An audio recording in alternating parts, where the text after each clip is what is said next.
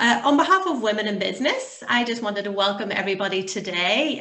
My name is Claire Gallagher. I am Head of Membership for Women in Business, and I'm absolutely delighted to be joined here today by Keith Lippert, as Allstate Vice President and Deputy Chief Information Security Officer, who will be giving us our webinar today on achieving executive presence.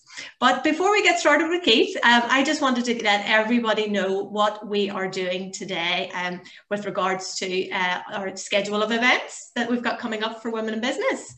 So you'll just see a few that we've coming up in the weeks ahead. On the 16th of February, we actually have Little Penny Thoughts, or who are undertaking the webinar Positive Thinking with Little Penny Thoughts. So it'd be absolutely fantastic opportunity to listen there in.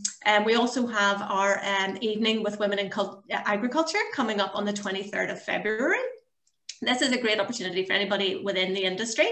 They were going to listen to diversity within women in the agriculture, diversifying through COVID and Brexit. So it's a really interesting opportunity to listen into that. We also have on the 25th of February, the Future of Tech, and that is going to be a webinar hosted by Queen's University Management School. And then on the 4th of March coming up, there will be our Entrepreneurs Round Table. And this is a great opportunity for women who have their own business, they're setting up their own business, for entrepreneurs to really discuss, network, and benchmark and catch up on maybe discussions that they maybe want to look at or how they're doing within their business. So lots of events coming up, all of the schedule, and you can book through our website. And it's a great chance for everybody to get onto some of our future webinars. So the next exciting opportunity that we have, if we get for our next slide coming up, is our Women in Business Inspiring Women Awards. So this is a great opportunity for you. If you know a remarkable woman, completely deserves recognition in all the achievements of 2020. So we have a number of categories for everybody there. There's a person of purpose. We have a mentor of the year, agent of change. We actually have also a generosity of spirit award and a woman of the year award. So please do go on to our website and have a look at the nominations and start nominating some amazing women within your business or within your community. It's a great opportunity for you to do so. So that's really what Women in Business have coming up. And without further ado, I would love to introduce Keith. And as I said, Keith is Allstate Vice President and Deputy Chief Information Security Officer, if I've got that right there, Keith. Mm-hmm. Yep, that's it. So really, really excited and looking forward to hearing from you today. So over to you, Keith. Thank you so much, and thank you for the opportunity to talk to this audience. I remember it was almost exactly a year ago that I had the opportunity to talk at one of these events about resilience, and it was just before we went into lockdown. So it's great to be back. It's great to have the opportunity to talk to you about a topic that I'm passionate about. You know, for me, I asked for a short introduction because I think for me this becomes part of the story and part of my story. You know, if we can go to the career slide there, I began my career right at university. I'm sure my parents were incredibly thrilled to see me majoring in art history with a specialty in signs and symbols and religious paintings. They probably wondered if I'd ever get a paying job, but I did. And near the end of my university career, I started my first job in banking as a bill collector. It was the lowest job in the bank, and as you might expect, not necessarily the most glamorous job being a bill collector. But immediately coming into the work environment from academics, I could see those people that I admired, that I wanted to follow, those people who were sort of bigger than life and had like a big personality. And you know, I was quite curious about that. And even before I got my first job in leadership, there was something there that I wanted to learn more about. They had this executive presence, and early in my career, there was somebody in the bank who I really admired, and he was a really big personality. And I remember asking my boss at the time about this and about, how to gain executive presence. And he was not particularly helpful. He said, it's just something you're born with. And, that didn't satisfy me. And throughout my career, it's been something that has been a pursuit for me. So I worked for that bank in America for almost 20 years, exactly to the day, actually. And worked my way up from being a bill collector to being on their board. So I was their first information security officer for that bank, and had an office with mahogany in it and a parking spot with my name on it. And I had done pretty well for myself. And, I think in anyone's career, there are those opportunities where you have a chance to do something extraordinary or to take a safe route. And I was contacted by Barclays Bank in London, who had suffered some sanctions violations. They had done business with people, known terrorists they shouldn't have. They were being fined by the US government $800 million. And I was recruited to come fix the problem. As you might expect, that was a big jumping off point for me in my career. Single country, single currency that I had been in for 20 years, moving out of the United States for the first time. A very complex bank, 128 currencies in 59 countries. And I felt like it was one of those times in my career where I had this internal voice saying, I don't think I can do this. And the guy who I really admired, who had huge executive presence, telling me, well, why couldn't you do it? And there was a flip that needed to switch in my brain to start thinking in that way. Why couldn't I do it? If I could be successful in one country, why couldn't I be successful in 59? So I did take that opportunity. I came over on a 2-year visa and thought, well, if it doesn't work out, I'll be back in America in 2 years. I came over and I became Barclays legal chief operating officer. So I had responsibility for all anti-terrorism controls, money laundering, politically exposed person screening. And as you might expect, I learned a great deal about executive presence from that position, both good and bad behaviors I saw in that bank. And but it did create, on the side note, this fascination with financial crime. And the one financial crime that I didn't have at that bank was fraud. And I always had a fascination for fraud and wanted to get that sort of last card in my resume. So when American Express approached me about running fraud prevention from them globally, so it was 39 countries, and it was could be the biggest team I had ever had in my career. It was 1,000 people. Again, thinking back to the topic, you can see how that would require a certain amount of executive presence to lead a team that large over that many countries. And it allowed me to stay in the UK, which I was really enjoying. And during that time, I met a young lady from Northern Ireland and fell in love and got married and ended up in Belfast, which is sort of the end of the story. But so, when you think about having 1,000 people, it meant that I had people who had people who had people and leaders of leaders. And that required a little bit different approach to executive presence. And so I'll talk a little bit about that. I ended my career at that organization running their banks. So I was chairman of a bank in Russia, chairman of a bank in India, Mexico, and Canada, which in some ways was my dream job, but I had this boss who was absolutely toxic. And again, there were some things that I could learn and share from with all of you about that experience. Through coming over to Northern Ireland on holiday with my wife to see my in-laws, saw the Allstate sign, and they were kind enough to allow me to do a job rather than doing it stateside because they're an American company. They allowed me to do it from here. And almost immediately, I became involved with women in business. I saw the diversity in my team, which I wasn't particularly proud of. IT doesn't have great diversity, and IT security is even worse. So I wanted to hear from diverse backgrounds and be protected from diverse risks. So I almost immediately approached Roseanne about joining the board of Women in Business, and I've been thrilled to be a part of this organization ever since. So I'd love to talk to you today and make this interactive. I prefer face-to-face interactions, but this is the way we have to do it for now. So I'd love for you to use the chat, and if you're not familiar with Zoom, it's down in the bottom near the center. And I'd love for you to tell me some of the words that come to your mind when you think of executive presence.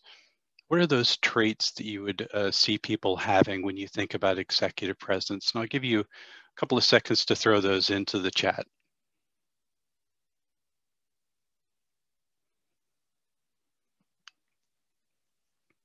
So confidence, authority, leadership, strength. I saw male dominated in there too, and I want to talk about that as well. Power, knowledge, well-spoken. That's brilliant. Empathy, fantastic.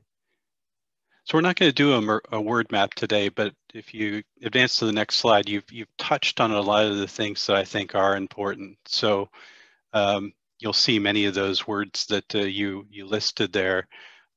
Gravitas is one that we're going to get into deeper in the presentation. So having command of an audience, right? Projecting that aura of confidence and creating trust, that you find that people who have high executive presence are sort of those people that immediately create that immense trust across all demographics, right? That it's sort of universal.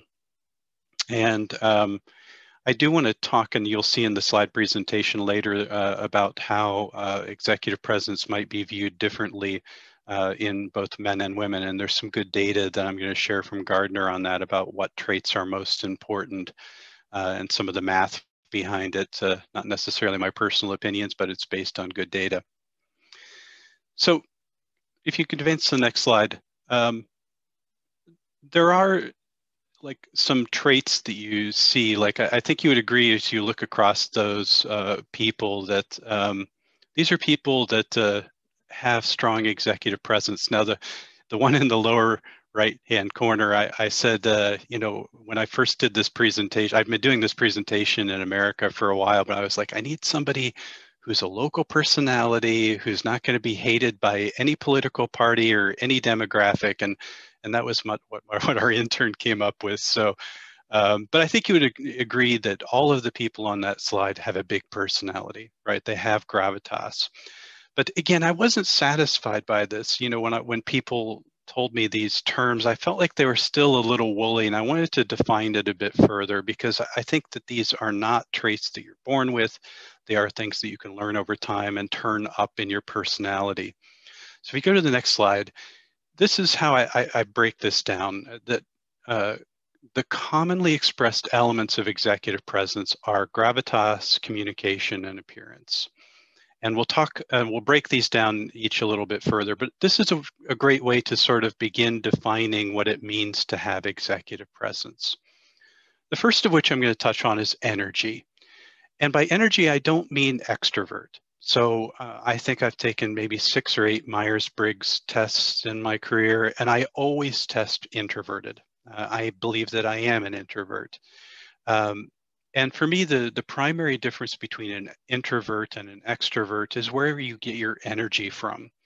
So if an extrovert is on stage, behind the podium giving a big presentation, they will come off of stage buzzing. You know, they will gain energy from the audience, whereas I expect to be depleted. It's not that I can't express the same energy as an extrovert. I just expect that when I leave it all on stage, you know, I'm going to be depleted. So energy, confidence, and charisma are some of the things that are the beginning of definition of gravitas. Then you go into the relational elements. So we used to teach this at the bank as sort of the human business model. Those people who have high gravitas and high executive presence begin interactions on the human level. Hi, how are you doing? How was your weekend? Right? And then they transition to business. Need to get a report from you. Maybe your child was sick. Oh, I'm sorry to hear that. And they're very empathetic, and they go back to the human level. And you find that they bounce back and forth between the human level and the business level in human interactions, and they begin and end on the human level. And I'm sure we've all run into people who spend too much time on the human level and never get anything done. People who spend too much time on the business level and they sound robotic or like they don't care. So those relationship elements are important to understanding what your emotional intelligence is, that ability to read the room, to read the person, know when you need to transition from the human level back to the business level. And the people who are really slick at doing it, you never know this is happening, right? It just is maybe second nature to them, or maybe they were born with it, but it's certainly something that you can learn. The next thing is sort of the clarity of voice, and that doesn't mean necessarily that they have a big, booming male voice. It's that they have clarity and strong message. It is about the messaging and how they formulate their message. I like to use Winston Churchill with this example. You know, I've read that he used about 400 words in his speeches. So it was something that everyone could connect with. And he uses a lot of metaphors, the things that people can relate to in their life. So when we talk about clarity and strong message, it isn't necessarily that they have a big booming personality, but it's something that everyone can connect with. Okay, let's break it down a little further here. So on the next slide, character, substance, and style. Again, sticking with these three verticals. The first one is authentic, and you can see this right away. I'm sure you deal with people or you see people on TV, politicians, etc., and you can immediately tell that authenticity, whether it's there or not. And these are sort of on a scale between really there and really not there.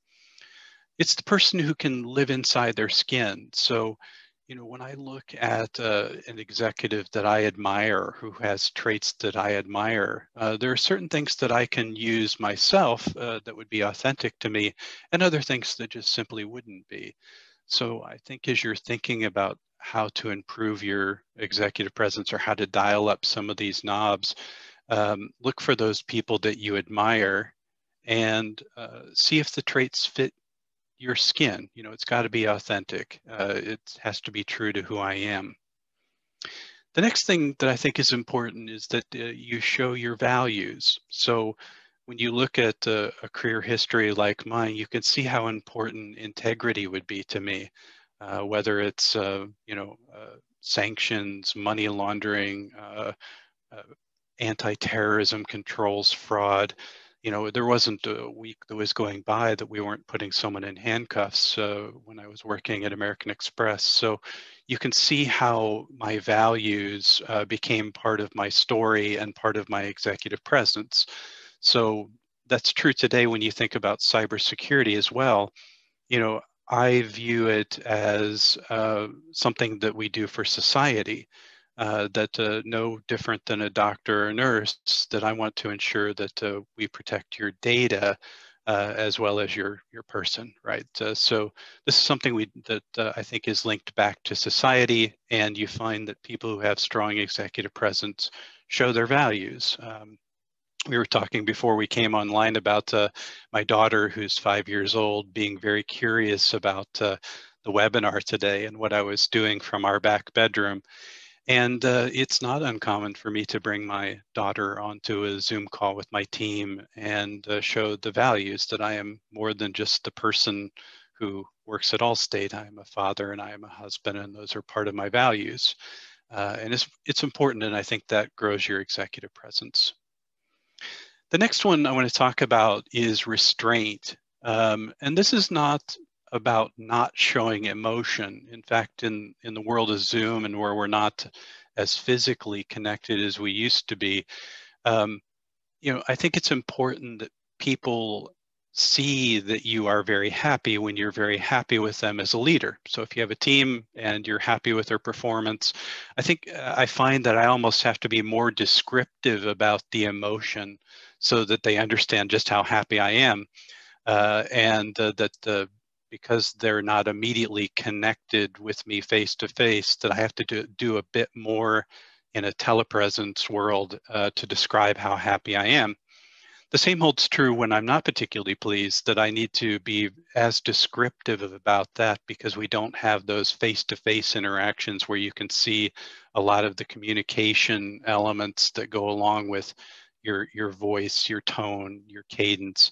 It's a little bit flatter in the world of telepresence. So you almost have to dial that piece up when you're in a remote world.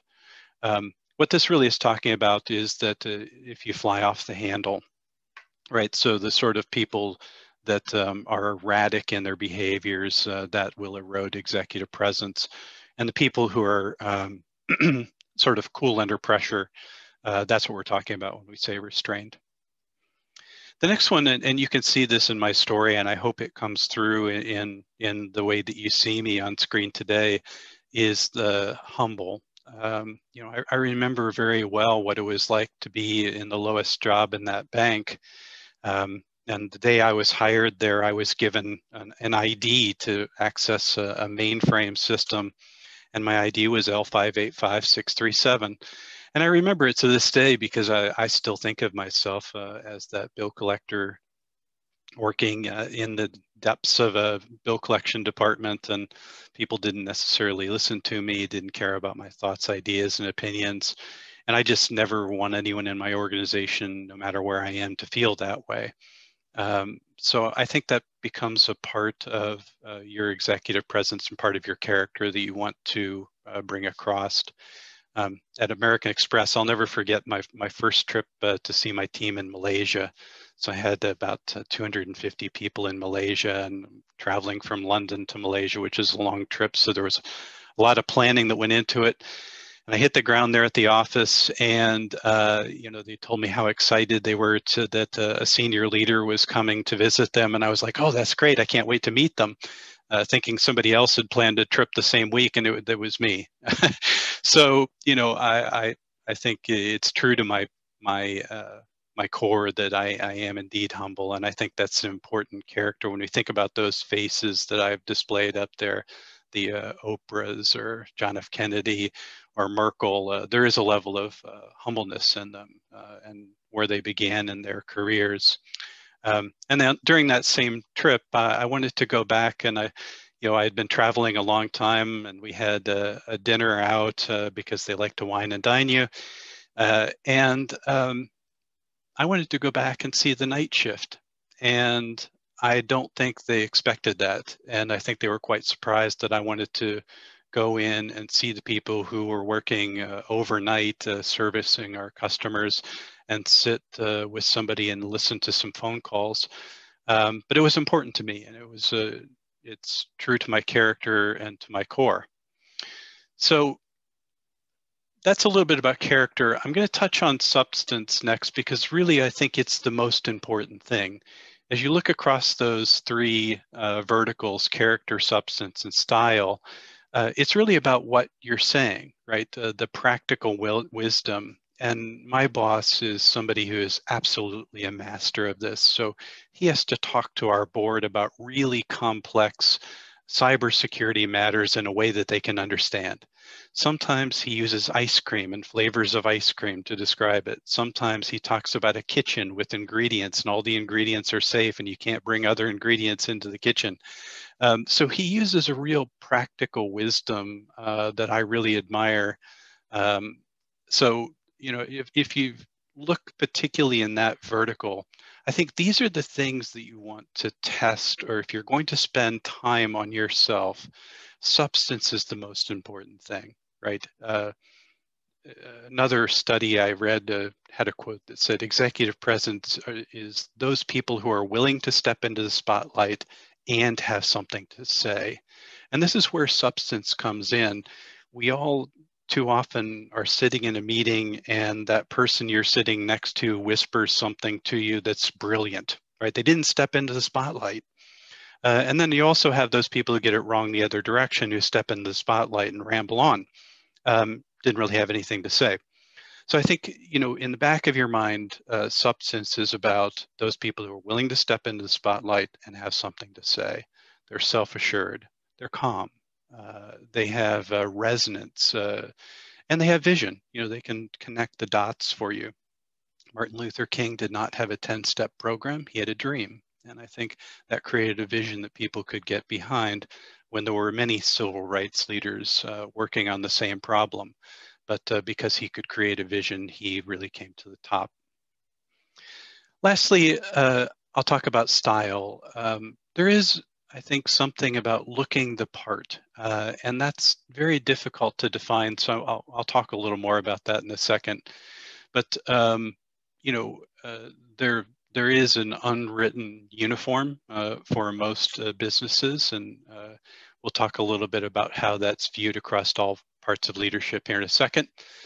And the other elements that fall under style of welcoming of diverse points of view, and certainly if you can imagine having a team of 1,000 people in 23 countries, you have to get really comfortable really quick with there being more than one right solution.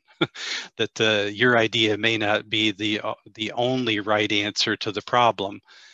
So looking for that diversity, and diversity not just in your teams but in their points of view, I think both are important. And there's a level of assertiveness, which is different than aggressiveness, right? That they're there for you, and they're passionate, that energy comes across in their character. But you can see how this slide sort of creates a nice scoring mechanism for yourself, where you can sort of rate yourself across each of these verticals and where you would want to improve. Okay. The next slide shows some of the data that I was talking about. So this is from Gardner. And I think this is really quite interesting in the socially distanced world we're in now, where when you think about this is about the most important aspects of executive presence. On the left-hand side, this is what you want in leaders, and on the right-hand side in those top executives. So this is people who are in the first 2 levels of an organization. So a couple of things stand out right away. It is, you can see the just how important gravitas is, and how that links to communication. So you can see right away the challenges when you don't get face-to-face interactions with people, how that gravitas can come across a bit flat. So you almost need to tune that up more in a remote world, because it is the biggest component, whether you're in leadership or whether you're in senior leadership. That's, you know, 62 to 67% of what's important to the audience.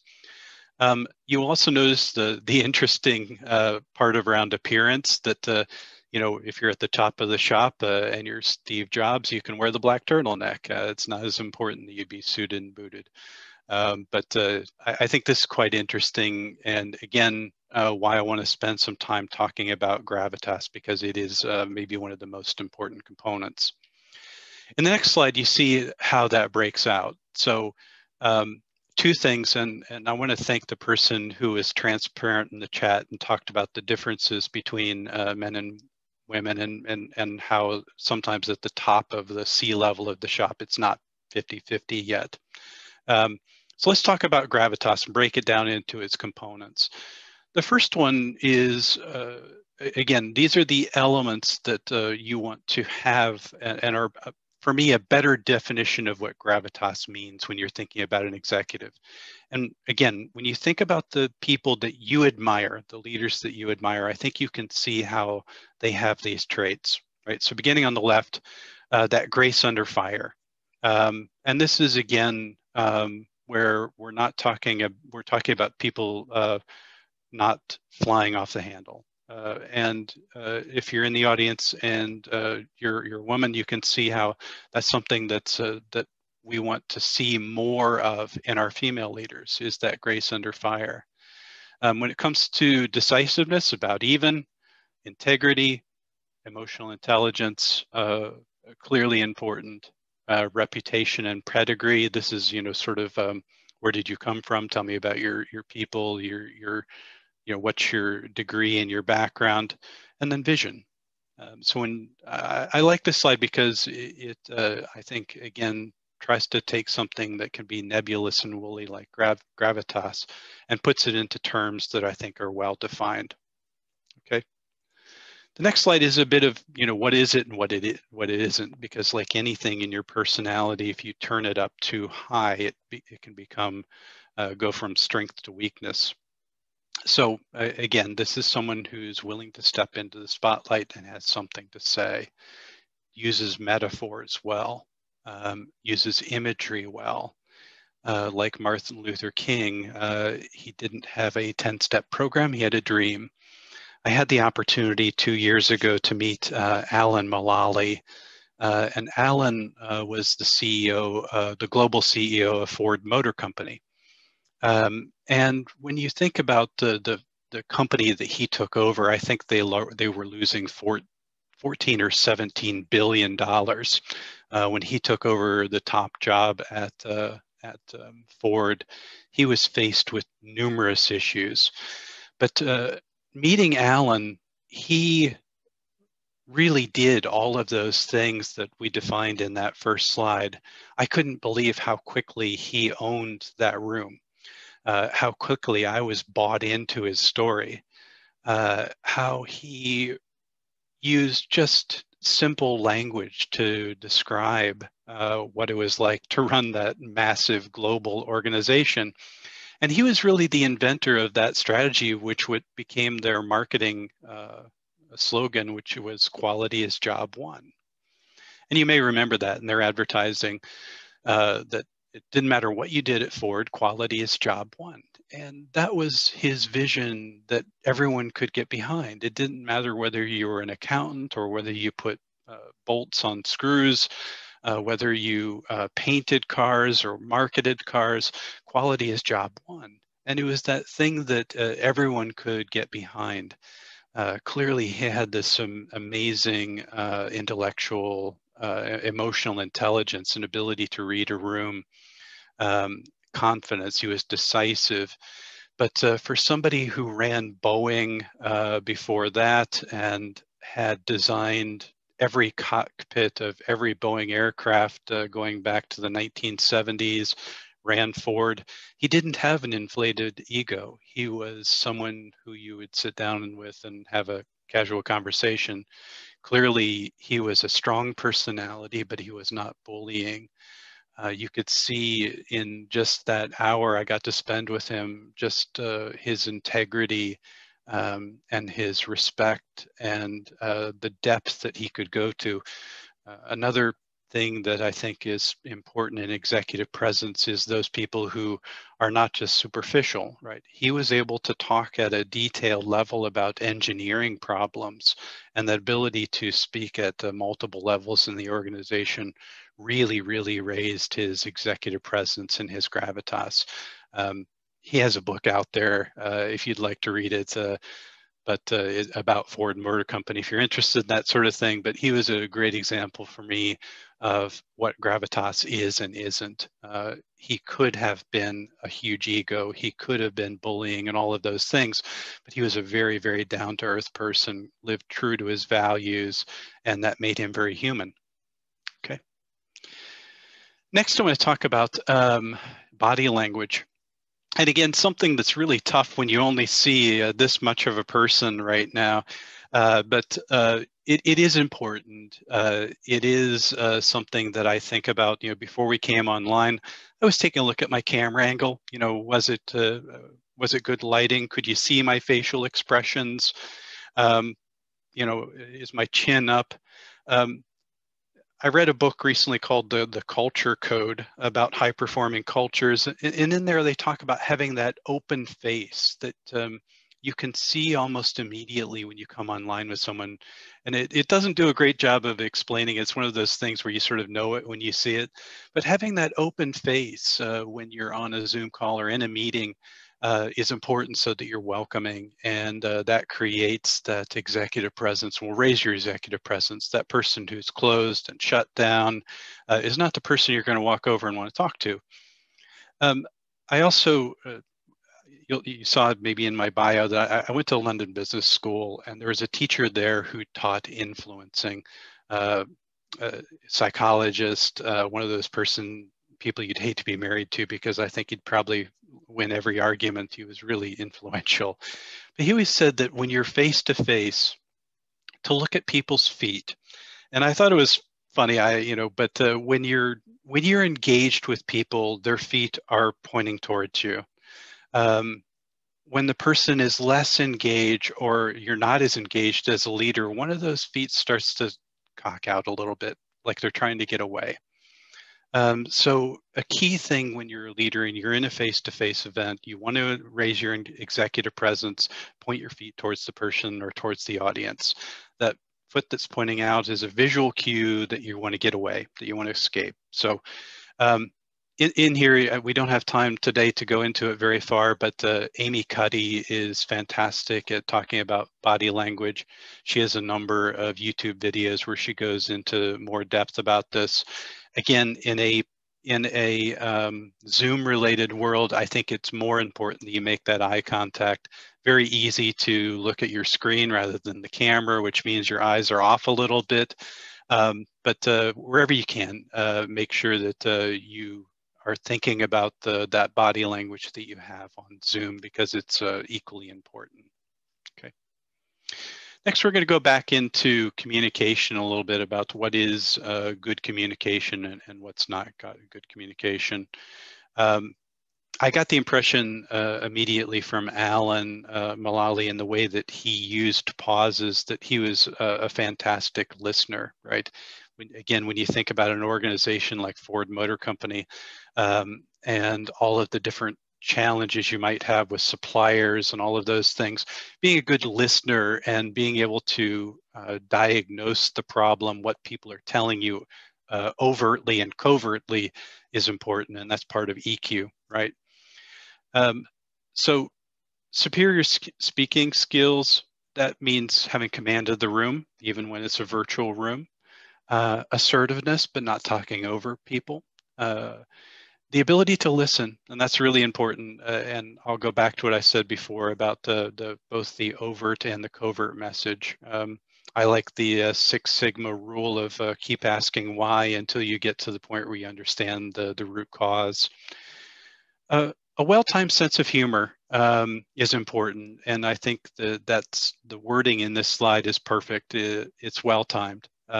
It can be disarming, it can be charming, it can be endearing, and when you get it wrong, it's misplaced and inappropriate. So I think this is a place where you do have to use a bit of EQ to understand how humor works with the audience, how it works with you and your personality. Again, it's something that you can try the skill on. If you have somebody who you really admire, who you think uses humor well to be disarming, to make that transition from the human level to the business level, which is also important in our interactions, then try it on and see if it works for you. For me, there's a comedian in the United States named David Colbert, who I really admire. He's a brilliant guy, and he has a sense of humor that I try on from time to time to see if it works for me.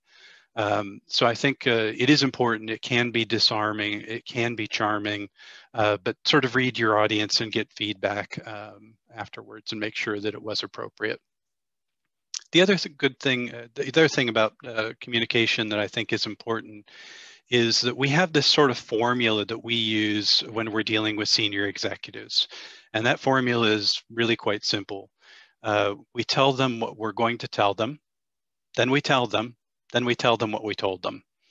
And that ends up being sort of a nice formula for how to explain complex things to your audience. If you have to go to a larger and larger audiences, this is what I'm going to talk about, then I talk about it, and I tell you what I told you. Again, you can see on this slide how if you turn those knobs up too far, you want to use simple language. But if you're not using simple language, it's going to become rambling or redundant. People who are not making good eye contact, you sort of wonder if they're distracted or being disingenuous. you know, it's really hard, I think, sometimes to see people watching that over-reliance on notes. I can read a slide, you don't need to read it to me. That will erode your executive presence. That lack of focus or boredom, you know, certainly you can see that in Zoom calls as well as face-to-face. So these are common across all mediums. Okay. Next thing, and this is painful. I think this is where you need to get help sometimes, is eliminating those filler words. Whether that was one right there, by the way, whether it's face-to-face or in a Zoom call, certainly the use of those filler words will erode your executive presence. There is somebody who works for me who is absolutely one of the top minds in the world when it comes to his science. And sometimes he begins sentence with, "I guess." And it was, I think, affecting his executive presence. You know, I don't want my expert guessing, I want him knowing. So this is something where, you know, if you can partner with somebody that you know and trust and say, "Hey, observe me during this presentation, observe me during this meeting. And if you could help me watch for those filler words, because they do come into your language without thinking about it." It could be people who say "like." I find that a lot with Americans. You know, one of the triggers for me is people who say, "Well, to tell you the truth," I think to myself, "You weren't telling me the truth prior to that." Basically, so, you know, be conscious of the filler words that you use. And the best way to do that, I think, is to get some feedback and have somebody tick on a piece of paper how many times you use the filler word. Because those will erode your executive presence. Those will become the thing that can be distracting to the audience. Okay. Next, I'll talk about appearance, and I do have a funny story about this. So I started at Barclays, which is that 400-year-old British bank. And as you might expect, they had rigor, being a 400-year-old British bank. And I remember sitting down with my boss the first day, and he looked me up and down and he said, "Right, Keith," he said, "suits. Suits are black, they're blue, or they're gray. Shirts are white. They can be blue if you're on telepresence. Ties need to be Hermes or Ferragamo. You can have your jacket off if you're at your desk, but if you're away from your desk, you have your jacket on. Shoes can be wingtip or cap toe, but they've got to be lace up, no loafers. Loafers are for loafers." And that was a very well-defined uniform, right? I knew what the expectations were from that moment forward. But this is a place where you really sort of have to take a look at the unwritten rules. We had somebody recently for a boss, my boss is the CIO at the top layer, and somebody came to the meeting with him with a baseball cap on. And I thought, gee, that's brave. So, you know, I think I'd certainly talk to your team about setting some guidelines. You know, what are the guidelines for when we use our cameras? What are the guidelines for how we will appear in face-to-face meetings, external clients, internal clients, those meetings where you want to impress? You know, I think it's always a little bit difficult too when you're like doing an internal interview. So I'm interviewing for a job in the company that I work for. I don't wear a suit every day. Do I wear a suit to the interview? Some of those are become the unwritten rules. I think for me, you know, it becomes part of your brand. You know, that for me, I wear suits, and that's part of my personal brand. And it's not an ego thing. The way I think of it is I want to be a good representation for my team. I want them to be proud of me when I represent them externally. And for me, my appearance is part of that. So, you know, I think of it sort of as an investment in myself, very much like a book I would read or a class I would go to. So, you know, I think sort of keep an eye on what's happening and what the written or unwritten rules are in your environment. I think when you look at that first slide and those people who are suited and booted there, you can see how executive presence does have a level of polish in their personal experience as well. That Gardner data shows that also, that appearance is a portion, unless you're at the C level, and then you can wear the khakis and the roll neck turtleneck. You know, I think it is a key part of what you want to take a look at, and appearance is not just what you wear, but also then your posture. And those Amy Cuddy videos, I think, are good at some tips and tricks. The next slide is one that I'd love for, I think we're going to be sharing the slide pack out, because I really like this one for self-assessing yourself. So again, this is trying to take something that's really nebulous, like executive presence, and put it into terms that we can define. Again, you see those quadrants, right? Influencing, engaging, and connection. And then how those go into greater detail into things that we can actually define. So I'd encourage you to think about either in a important situation to you or in your career today, how would you score yourself across these categories? Would you say you're red, amber, or green, or you know, rank them in from 1 to 10, whatever works for you. But I like this as sort of a printable guide to say, what are the things where I feel like I'm doing well? Where would I like to turn up my executive presence or really work on some key skills?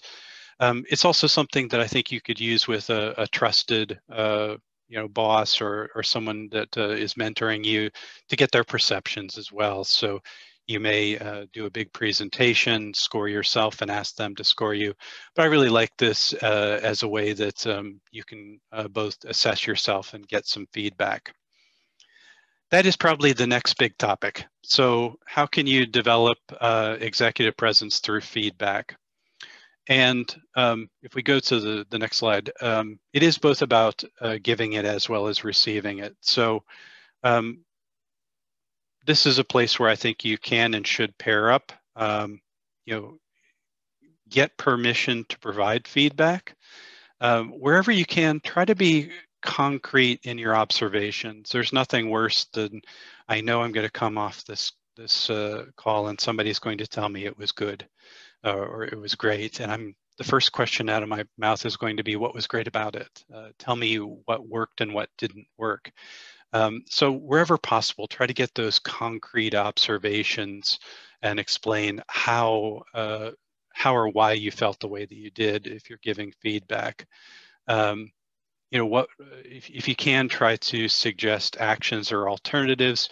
And again, you can use that wheel that we displayed earlier if you're struggling to categorize it.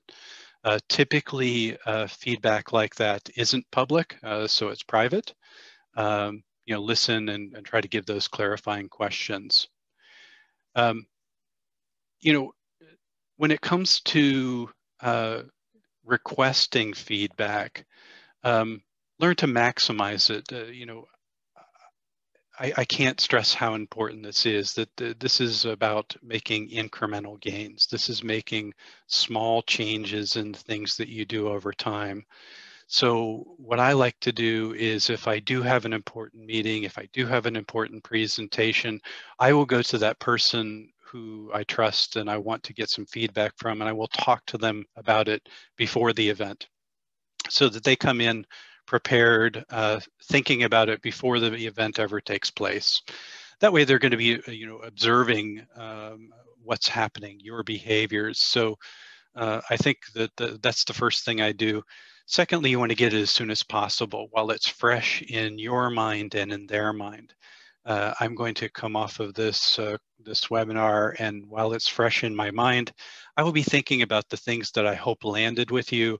I will be thinking about those things where I stumbled on my words. And so I think it's important to both get and receive that feedback as soon as you can while you're still thinking about how it felt in the moment. The further you get from in the moment, the more fuzzy I think the feedback gets, both as a giver and receiver. When you get the feedback, I always ask, what else? You know, what else could I have done? If you've got that person who you trust and is giving you the feedback, try to really maximize it, get as much as you can out of it. You know, if you hear things like you need to be more strategic, ask, what would that look like? You know, how would that have been different than what I did? And lastly, you know, think of it as a gift. Feedback is a gift, and that's the only way you're going to get better. Okay. So in closing, you know, I think the first thing I'd say is identify those people around you who exhibit those role model behaviors, inside or outside of your organization. Who are those people you admire? What are the skills they use? Could they be authentic to you? Use your network to get feedback. Those people that you trust, do you feel like it's a safe space? And try not to accept it was great. Try to find out what was it that was great. For many of these things, it's like muscle memory. If you played golf once a year, you're never going to be good at it. But like Tiger Woods hits 500 or 600 balls a day, this executive presence and practicing those skills, evaluating yourself against those categories, which we can define, is how you're going to get better over time. Lastly, if there's one thing that you focus on, I'd make it the substance. Because there's nothing worse than that person who steps into the spotlight and has nothing to say. So think about the practical wisdom. Think about the confidence, the composure, the reasoning, and the vision. Those are the elements of substance, right? Because there's nothing more frustrating than sitting next to that person who has the brilliant idea but doesn't voice it. If there's one thing I could leave you with before we go to the questions and answers, is that the one product that I can buy nowhere else is your opinion, your expert opinion. So that's the only product you offer that I can't buy anywhere else, is your opinion. So make sure you voice it. That's the substance vertical, right? The practical wisdom, the confidence, the composure, and the vision. That's the place where really I think takes the great leader and makes them really great, the good leader and makes them great. That's probably the column where you want to spend the most time if you really want to impact your executive presence. So I hope I've left time for questions and answers. I'd love to have some. And hi, Keith. Claire. Hi. Yes. Hi. I'm back. Thank you so much. That was a fabulous presentation. Absolutely great. And I think we have a few questions here. So let me get started. And everyone, if you do have any questions for Keith, please do add them here into the Q&A and the chat, and I'm sure Keith will be able to get through them all here today. So let me get started here. There's one that's just come in here, and it's just this is a good one. To be an executive, have executive presence, do you have to be an expert in your field? For example, is it a disadvantage to spend time in one industry, say 8 years in healthcare, sales and marketing, and then move to something completely different, customer success and cybersecurity? Is that a setback in terms of progressing to leadership roles? I don't think so. So I sometimes joke that I think I was probably the worst hire that Allstate ever made. I had not worked in information security in 10 years. I had never worked in insurance. I had never worked in Northern Ireland. I never worked for Allstate in America. Hadn't been in America working for 13 years. So on paper, in some ways, it may have seemed illogical. But I think the more senior you get, like if you're an accountant, eventually they're going to say, we want you to lead accountants. And you need to give up the science of accounting and take on the science of leadership. The product that I offer is good leadership. I need to count on experts in their technical field. I want to make sure I solve problems well. I want to make sure I have a vision. I want to make sure people get good development and coaching and a good leadership experience.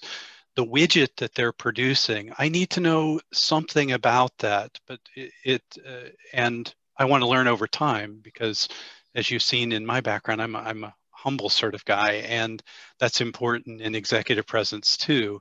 So I think the simple answer is no. And in fact, I think that those skills are very transferable. Certainly, people who are younger in their career are going to have more agility.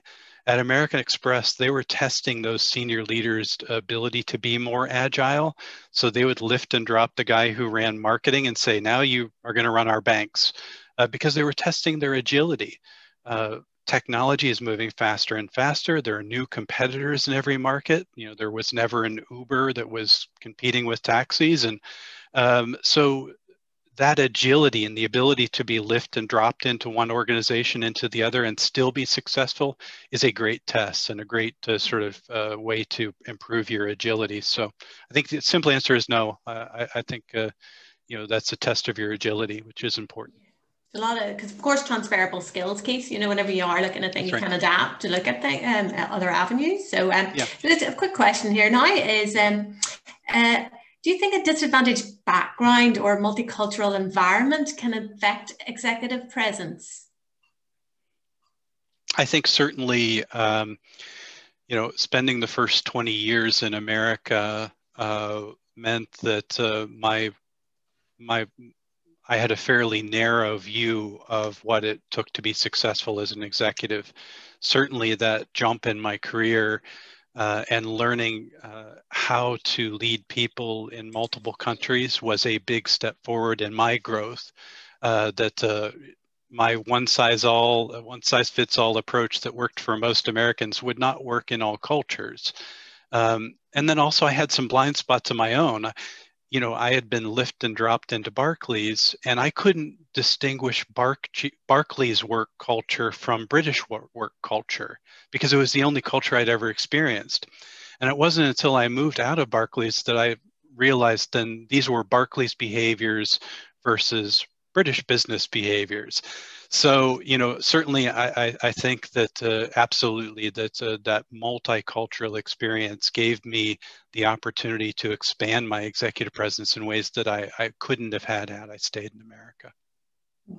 Excellent. Thanks, Keith. That's a good question. Is there a particular woman that you have met that has had executive presence?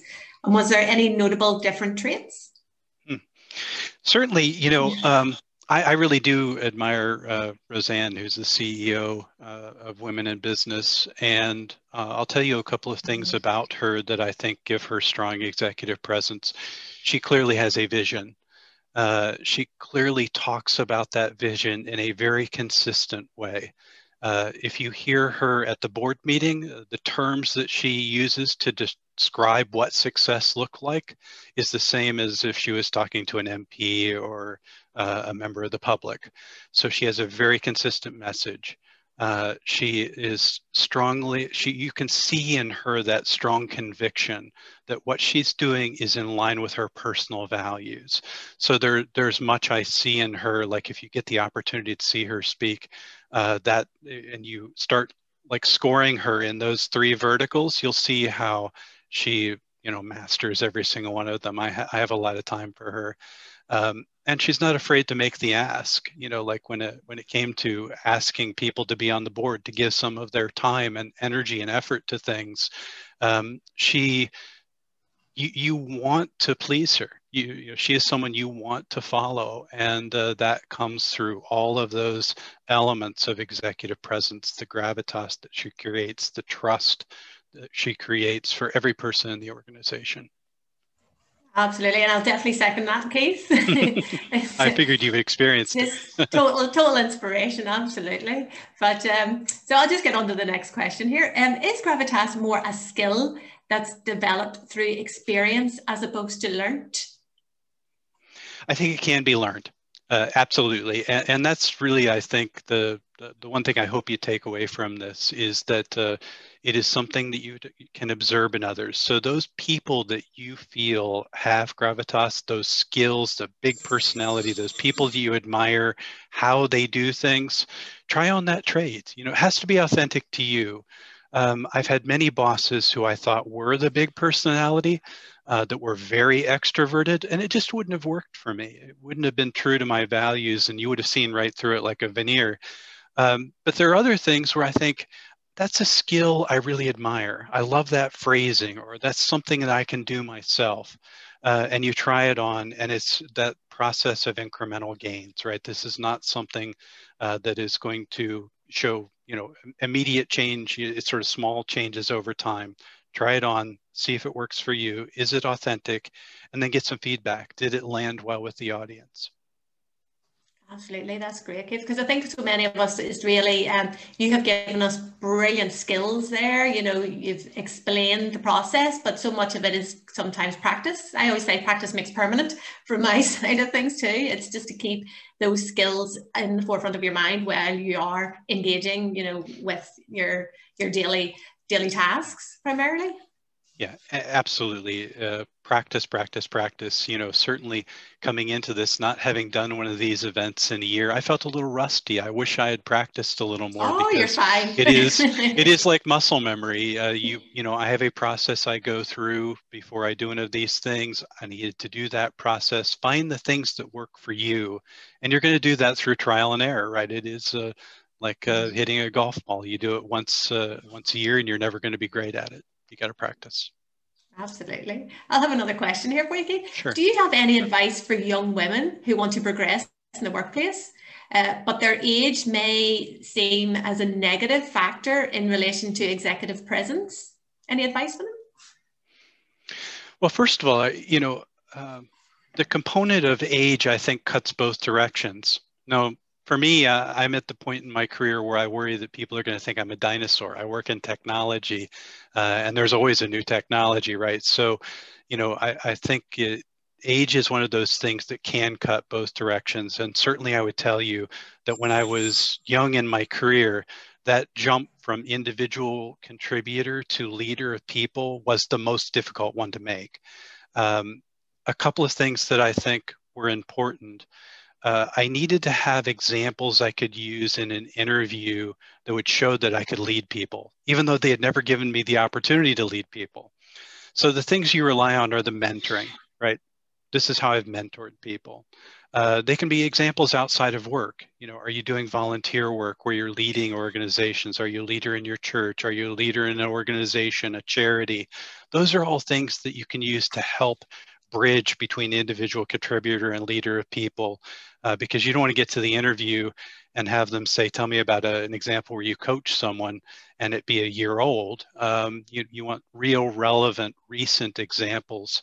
You know, I think age is not a factor. And you know, if you think it is, that's probably not the people you want to work for.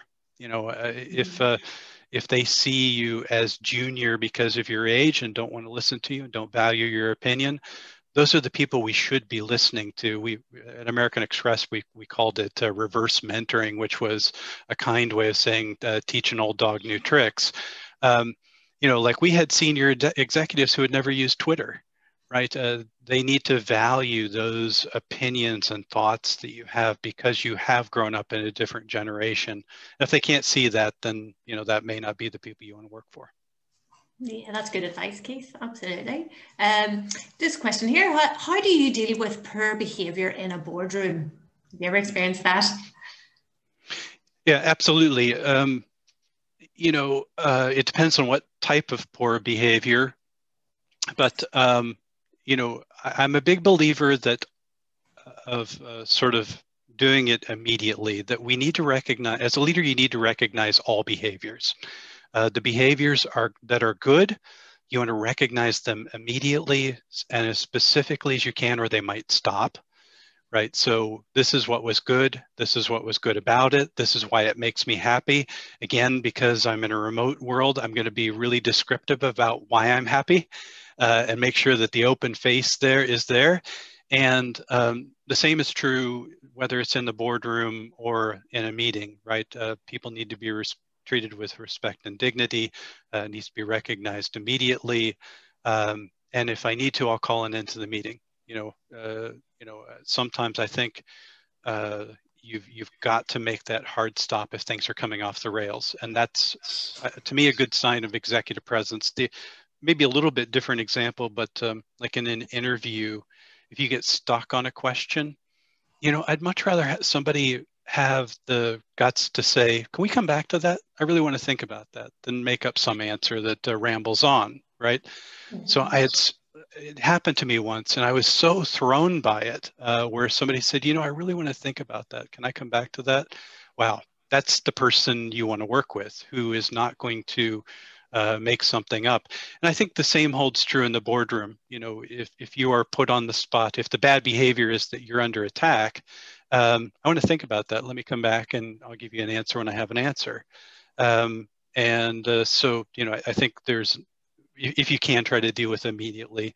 If you need to call it quits, if it's become non-productive, do it. Be the person who does that. Absolutely. Thanks, Keith. I hope that helps. And a quick question here. What is your top confidence tip?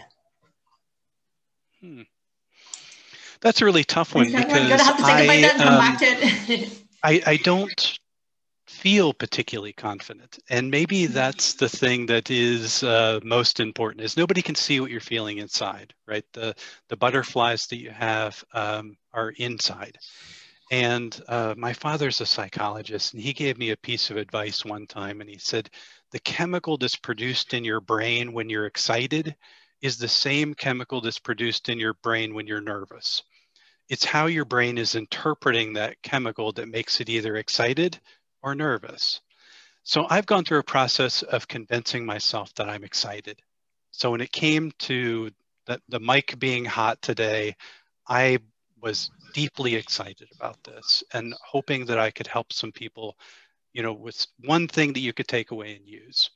And I try to turn nervous into excited, because chemically it's the same chemical, right? It's how you're interpreting it. It takes time and practice to master that, but more and more I've been able to determine it, to interpret it in my career as being excited, not nervous. Brilliant, thanks, Keith. Well, this is great from Anne. Hi, Keith. These are really good tips. I've enjoyed the time to focus on my presence. I especially like that you focus on practicing these skills. I think it's very important for practicing. What advice can you give to get cut through to the next level? How can I tell my story to upwards influence? Well, getting to the next level is different in every company, right? So, like, I want to make sure I'm answering the question in the right way for you. Substance is the most important thing, right? So I think the people in my organization who I'm looking to get to the next level are the people who have high substance. You know, when you think back to that slide, and I think we're going to publish those slides so you have them. You know, I want that they have an opinion, that they're able to tell me about that opinion, and they give me good advice, right? Those are the people who are going to make the next level. I'll come back to that guiding principle, right? The one product that you offer that I can get nowhere else is your opinion. Give the advice. You know, that's how I think you make your mark. Those are the people who become the people you count on, the people who are making problems go away.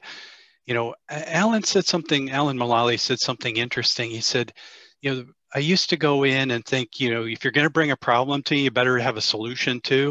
And he said, that's really flawed. You know, the gift is the problem, right? That people are coming to you and trust you with the thing that they may not be proud of. Collectively solve the problem, right? So the people who are willing to come to you, are willing to step into the spotlight, have high substance, and our problem solvers are willing to get it engaged and think about how we could solve the problem, sometimes in radical ways. Those are the people who, you know, get your attention as a leader, who, you know, sort of come above the masses that might be in a team. Those are the people I look for. I hope that helps. Do you know, we're way over time, but I'm trying to just fit in a couple more, if that's okay, Keith. We still have so many people. Give me one more. We'll get a couple more, if that's okay. Yeah, sure. Yeah. I know. Thank you so much, everyone. There is so many questions coming in.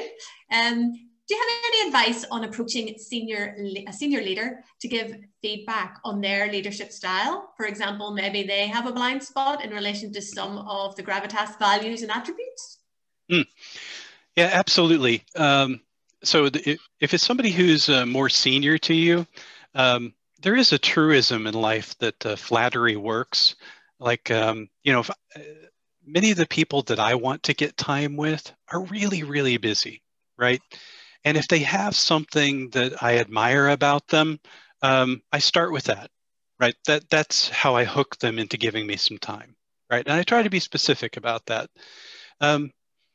Certainly it is something that has to be done delicately, I think, that you have to know that they are open to hearing it. So that slide on giving feedback, make sure it is private, make sure it is done in kindness, and that's sometimes how I begin. The easiest thing to do would have been to say nothing.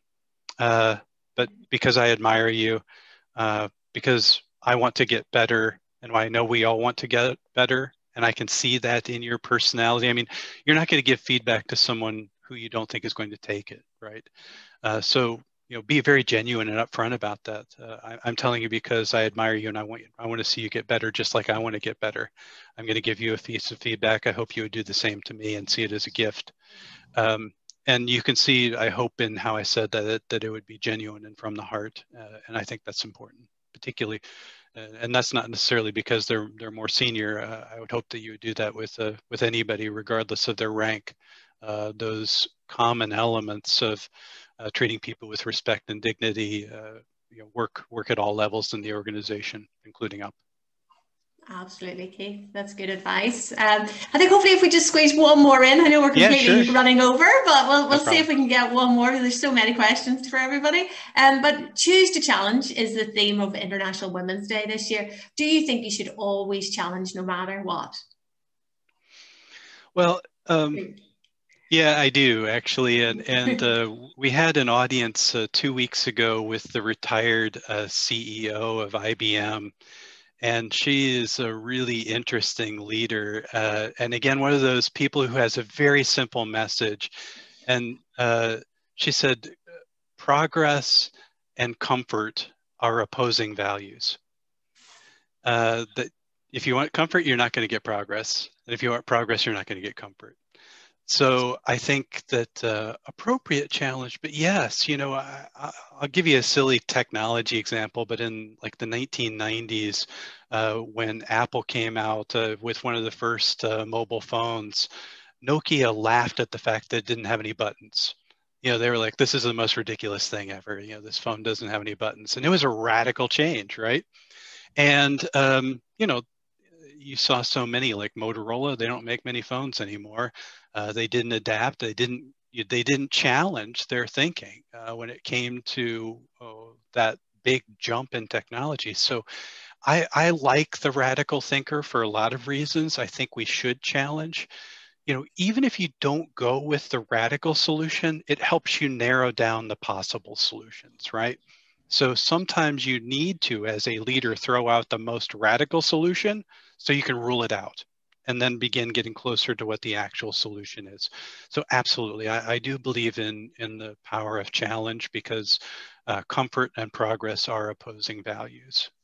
Clearly, it was uncomfortable to move outside the United States. Clearly, it was uncomfortable to work in an environment where I was challenged technically. I think that those indeed are opposing values and have been in my career. Fantastic, Keith. Thank you so much. I know we're completely over time, and there's so many questions. We're sorry we just couldn't get through everybody here, but there is so many. Oh, and can we meet your daughter just before we go?